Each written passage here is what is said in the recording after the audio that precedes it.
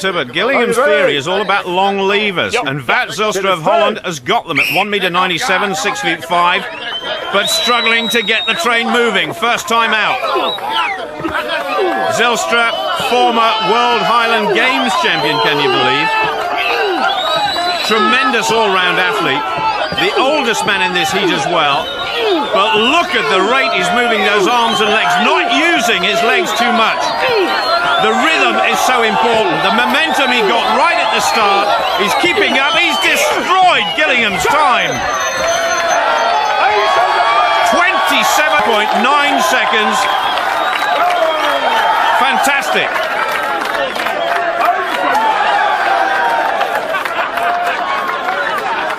"27 seconds, Wout. Obviously too easy for you." Oh, of course, big train. You see the train. But I'm very explosive, of course, still. And I could use that now, so I had a lot of speed in it. That's the trick. So victory for the Dutchman, Wout Zijlstra. He takes the 6 points. Carl Gillingham, the American, in second place. The Finn in third. Rob Dixon, fifth place again. And when you look at Rob Dixon's predicament after 2 events, you can see that he still has a lot of ground to make up with the Dutchman in the lead. Wout, we last saw you in Morocco 3 years ago when you came third in the final, and it's great to have you back. But I gather this is probably going to be your last year of strongman because you've got another kind of sport to go to. Tell us about that. Yeah, I do other sports. In Friesland, we like ice, and we also like ice skating. So I like ice skating very much. Yeah. You do marathons, is that right? We have a big marathon in Friesland. It's only when the ice is thick enough. I think it's middle one in the 10 years, and it's 11 cities. Friesland, we have 11 cities, and the tour, the marathon is, you have to go to every city. It's 200 kilometers, and I did that twice. 200 kilometers of non-stop speed skating? Non-stop speed skating. And how long did that take you? 12 hours for me. That's fantastic. Do you want to do some practice now? Okay, yeah. How do we do it?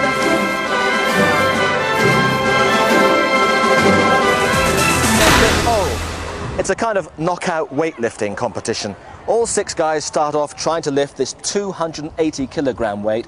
Bit by bit, that increases. Bit by bit, they drop out. And eventually, we're left with just one.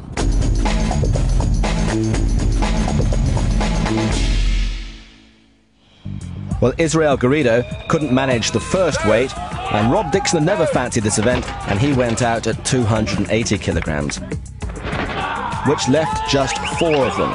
Stretching every sinew, this was where Derek Boyer met the end of his road.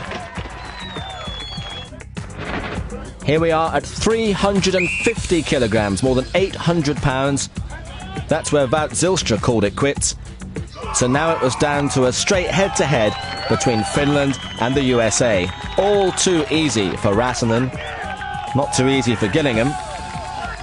And in the end, his right hand said no thank you very much. Another win for the giant Finn.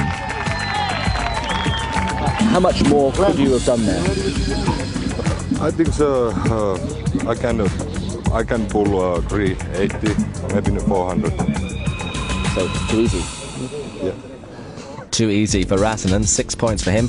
The points in second place shared between Zijlstra and Gillingham. Derek Boyer 3 and Rob Dixon's 2 points, all but cooking his goose. I'll be back.